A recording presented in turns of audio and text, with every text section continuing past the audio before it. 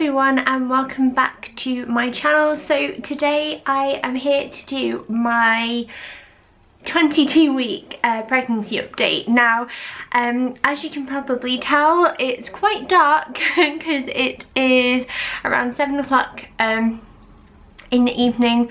I've just got William to bed because he was yawning his little head off, bless him. He's had a swimming lesson today, so I thought I would get him to bed half an hour earlier than usual. And Mark is at the football, so I'm kind of on my own now, and I'm actually 22 weeks today, so I thought, like, instead of waiting until the weekend when I'll be like much closer to 23 weeks, I'd film it tonight. So I'm sorry if like it's a bit dark and a bit spooky or anything like that, but this is what we're going to work with. So I've written notes because I'm trying to like make sure that these are as interesting as possible, which is a little bit hard because I find the second trimester quite similar in ways. Like, you do get bigger, but it's not like that final countdown, and it's not as maybe symptomatic as the first trimester.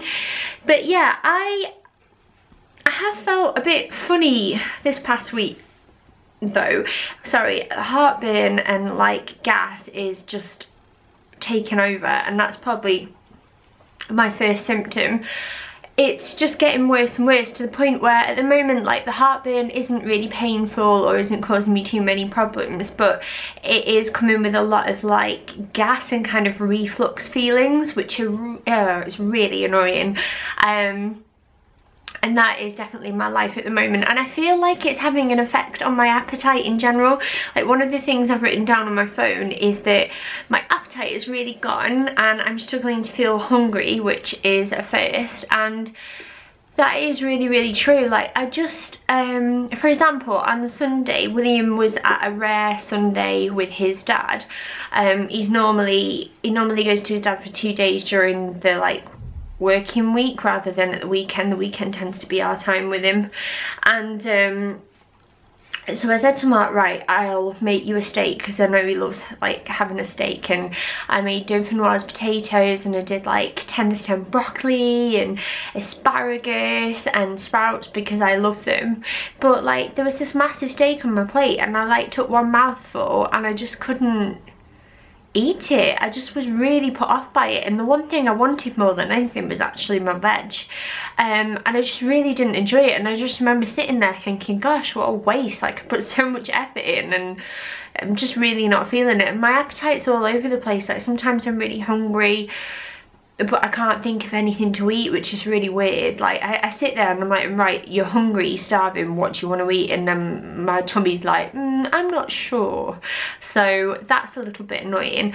But yeah, I've definitely gone off meat. Like, I'm not really a fan of like steak, I'm not really a fan of like chicken. I'm still quite into pig though. Like, bacon's working for me, as is sausage, and I'm going to my mum's on Sunday for a Christmas ham, so I'm sure that that will be nice as well. But yeah, it's just a weird one, and like, I feel really fussy and like unsatisfied by food, which, like, you know, is rare for me.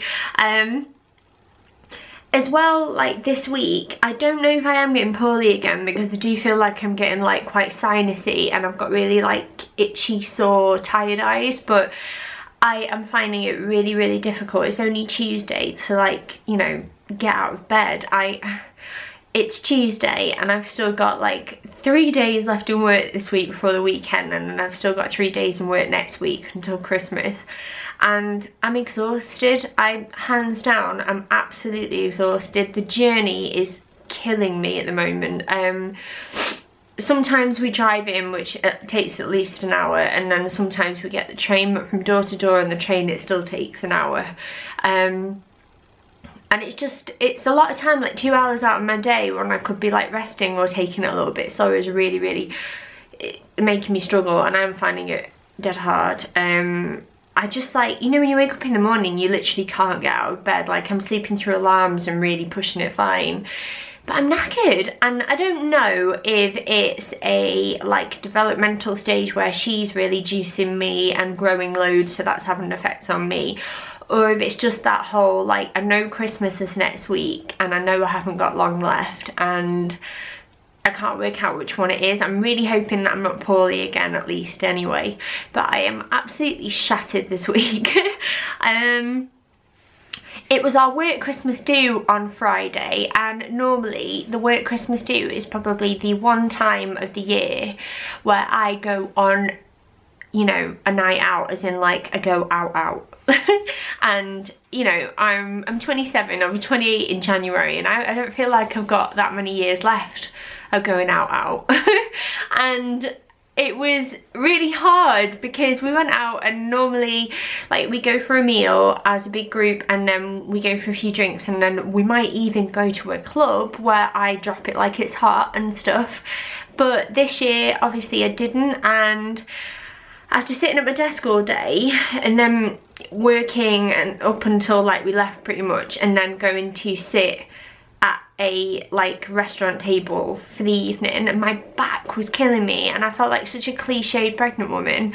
I was drinking mocktails, which was some sweet relief and did make me feel a little bit special, but I felt really like left out, and my colleagues like didn't do it intentionally. It's not their fault, like they deserve to have a nice time, but for me it was just a write-off. Like I was really tired, and I just felt boring, and I felt like my banter was lacking because I didn't have any like alcohol to fuel me like everyone else did. And it was, yeah, and it's sad really because it shouldn't be like that. But at this time of year, yeah, I love mulled wine. I want to drink Bucks Fizz. I want to drink Prosecco. Last year I had like 6 bottles of Prosecco ready for Christmas, and this year I've got like lime and soda, and I'm trying to find that special Ribena that tastes like mulled wine, but I can't find it anywhere yet. So I sent my mum on a hunt for it. If she finds it, she's going to get me some. So yeah, I do feel a little bit like, ugh. And unfortunately my birthday is exactly a month after Christmas, and with William's pregnancy and this pregnancy, I've been pregnant over both of them, so it's really annoying. I'm not a huge drinker. I would only ever really have a drink at the weekend anyway. I don't drink during the weekdays.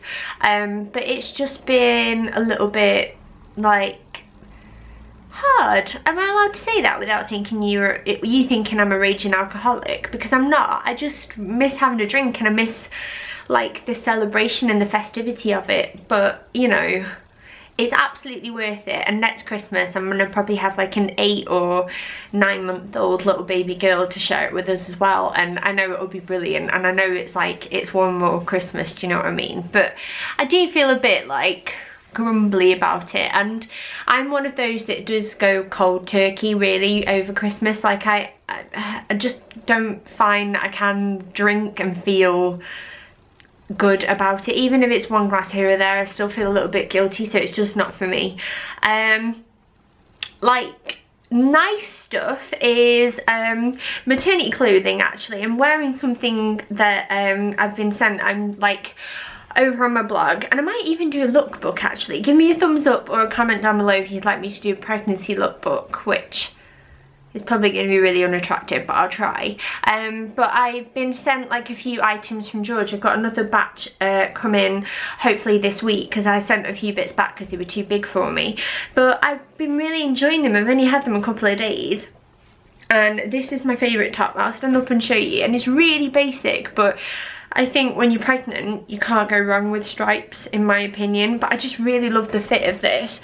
So it is, I don't know if you can see, can you see? Yeah, I think you can.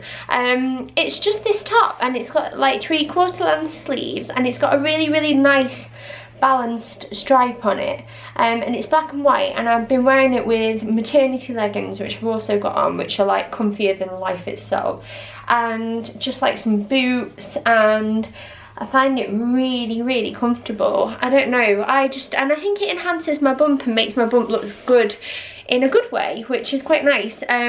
So I'm looking forward to like dressing a bump now and embracing my bump rather than hiding it under jumpers, which is essentially what I've been doing. And that was really nice anyway. So the next thing I'm on the hunt for is like a changing bag now. Like I asked on my Facebook page the other day like which ones people recommended, and people recommended like about 50. So that hasn't really narrowed it down for me. I had a Yummy Mummy changing bag with William, but it is really battered, just because it's been away on holiday with us, and it's been like through like 3 households, because obviously William goes here, there and everywhere and stuff, and it's the sort of bag that I would take baby girl's clothes to hospital in, and I don't really want to take one that's like that grubby to a hospital with her first clothes in. And I want to kind of treat myself as well, because I'm having an actual maternity leave this time around, not just 8 weeks with my baby. I'm having like 9 months, so I would like a nice bag, and I'm gonna get one. I just don't know which one I'm gonna get yet, because there's just way too many. And yeah, that's it really. It's like now we're coming up to Christmas.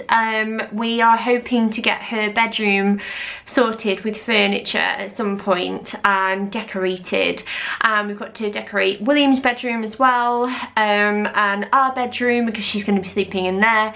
And we've got to finish the kitchen, and then I think after that we'll probably call it a day for a little bit. But yeah, that is kind of everything really. I think I've covered everything and rambled for 11 minutes, it says, which is good going. I know I've shown you my bump anyway in this top, but I will show you again just in case.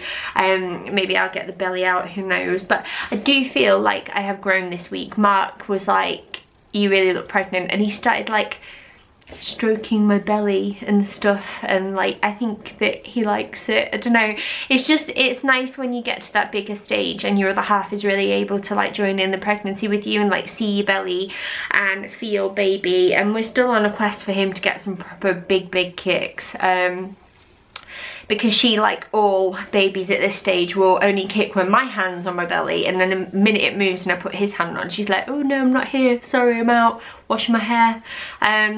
So yeah, I'm gonna stop rambling. It's at 12 minutes now, and I will show you my belly. So I thought I would stand back a little bit so you can see me in proper proportion. Let me pull this into my boobs. So that is my belly really, and like these are the maternity jeans, so you can see like belly is growing and stretching and looking very delightful and big. And stretch marks are, I've got no new ones, but I do have a really itchy belly, but all my old ones are stretching out again, and I didn't realise like how big they used to be, because like on my flatter stomach they'd like kind of shrunk and you couldn't really see them as much, but now they're like reminding me of how much I hated them. So that, my friends, is my belly, and maternity leggings are the best thing in the world, it would seem. So yeah, that is everything. Thank you so much for watching. Let me know about the lookbook and leave any recommendations for changing bags down below, and I will see you next time. Thanks for watching. Bye.